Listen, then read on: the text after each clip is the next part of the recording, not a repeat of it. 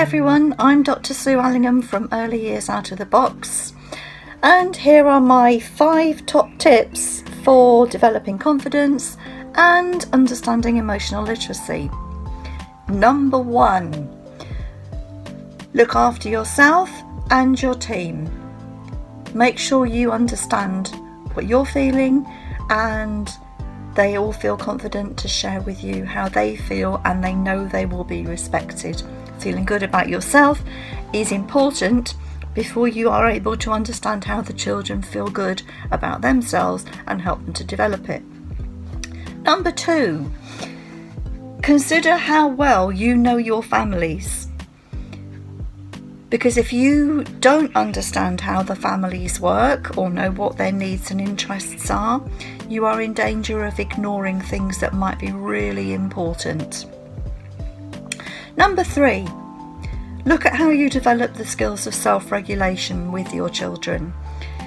Do you enable them to have time to think about how they do things? Do you enable them to have time to express themselves?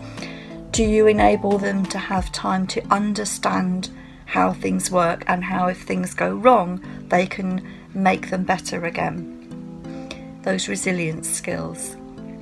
Number 4, look for all the opportunities you can possibly find to develop physical confidence. Because if the children aren't confident with themselves physically, how their bodies work, how they move in space, how they interact with each other physically, then they might not feel emotionally secure or confident as well.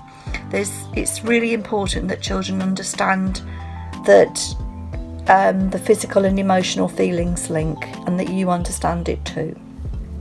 Number 5, top tip, is refresh your understanding of the development of the brain. Because if you don't have a knowledge of it, go and read something, maybe read something by Monet Young-Bayer, or look at some David Whitbread stuff on self-regulation as well. So those are my 5 top tips, and I look forward to seeing you soon. Bye!